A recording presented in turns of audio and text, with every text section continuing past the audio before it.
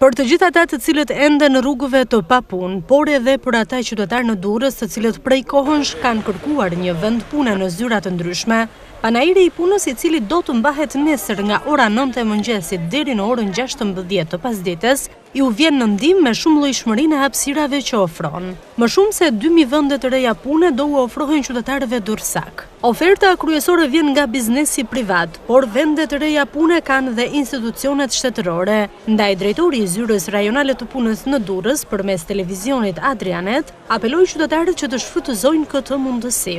Ne tani e kemi bërë traditë që çdo vit para fillimit të sezonit turistik të bëjmë Panairin e punës.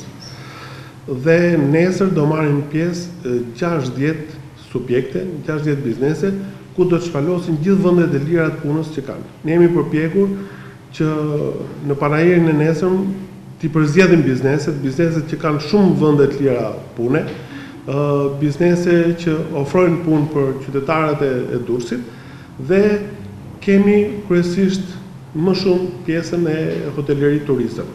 Resorte, hotele, restorante që janë të mëdha në zonën tonë, që kanë realisht kërkesë për fuqi punëtore, ato do paraqiten nesër me vendet e lira të punës. Dhe i ftoj gjithë qytetarët e Durrësit që nesër të vinë të marrin pjesë në Panair, të shohin ofertat e punës dhe të gjejnë një punë të denjë për veten e tyre.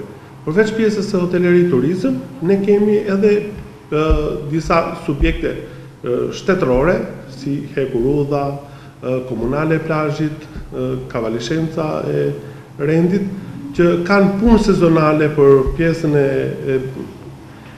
sezonit verës, dhe edhe ato do shpalosin, do kenë vende të lira që njerëzit mund vinë dhe të aplikojnë këto. Ndërsa Durrësi po bëhet gati për sezonin e ri turistik, bizneset që operojnë në sektorin e shërbimeve kanë më shumë nevojë për punonjës.